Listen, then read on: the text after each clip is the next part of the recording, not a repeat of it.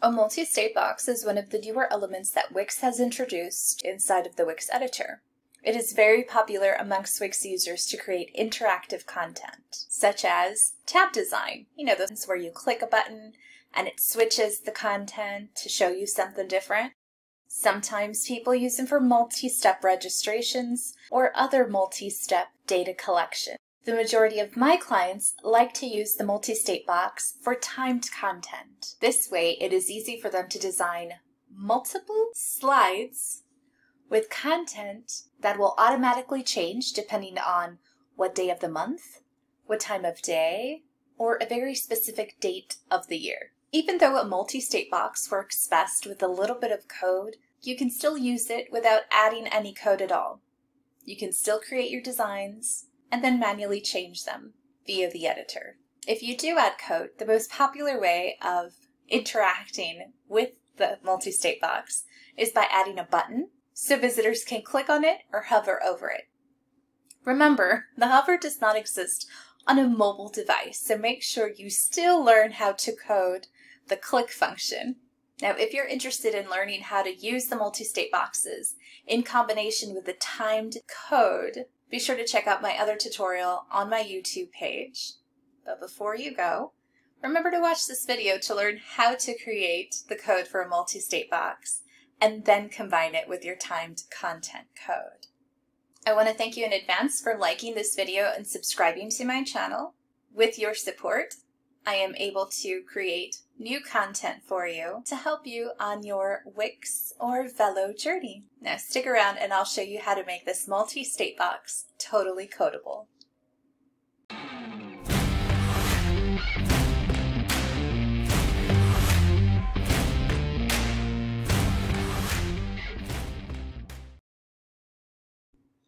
We're going to begin by going into our Wix editor and turning on dev mode so that way we can find the elements that we need for code. Click on the plus sign, look for interactive, and then search for multi-state boxes. You can pick a pre-designed one or you can follow along with a blank multi-state box. Just drag it and drop it onto your page so we can begin designing it. If you just turned on the dev mode, you might have had the page code pop open automatically. Just minimize that so we can keep working. We're going to continue to add some elements. We're actually going to be adding a box to the page. We want to create a tab design function, so we want to simulate that a box is actually there. You can style and design the box however you like. I'm going to be adding text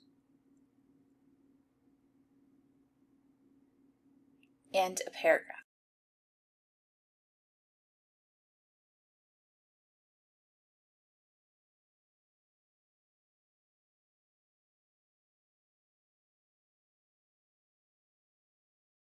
Now I'm giving the text a little bit of a title, just so when we actually do test out the function, we'll know what slide or what state we're actually looking at.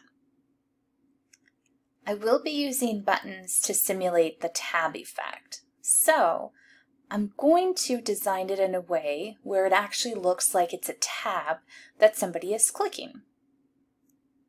You can add a button to the page. Using the toolbar, you can duplicate and then slightly change the design of the secondary button so it looks like it is not selected.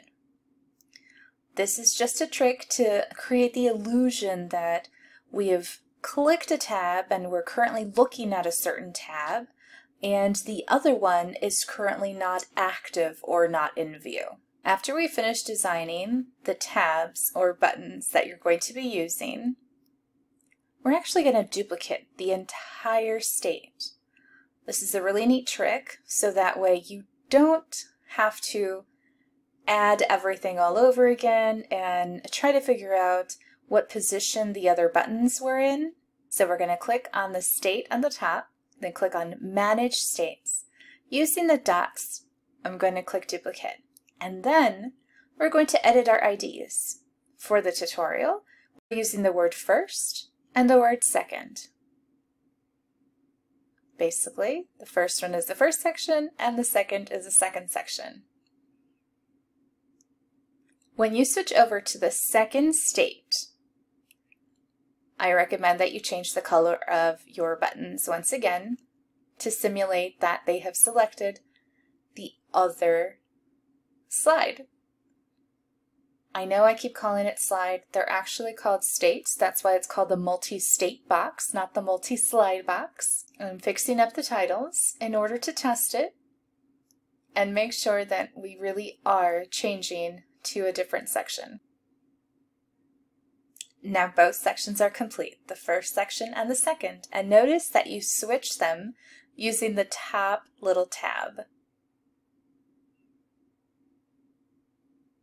I'm actually going to delete a piece of the second section to show you that multi-state boxes are actually responsive. So when you switch back and forth, the section resizes.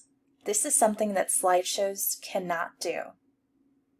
I'm going to use the page code at the bottom to change the name of the buttons. You don't need to change all the buttons. We only want to change the ones that we're going to be using in our code. So in the first section, I'm going to click on the button that I labeled second section, and for the ID, I'm going to call it go to 2, the number 2. And then on my second state, or the second slide, I'm going to label the first button go to 1. Now that we're ready to add our code, you can go to the Totally Codable website, go to the tutorial, copy and paste the code here. What I'm going to do is I'm going to actually go to the Velo API page, look for an on-click code, copy it, and then take it back and place it in my editor.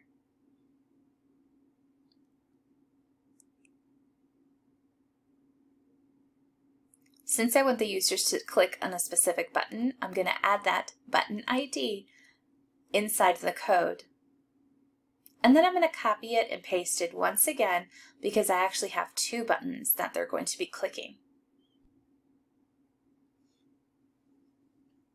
Now I'm going to go to the Velo API page and get a change state code. So that way, when they click the button, it actually changes the state from one to another.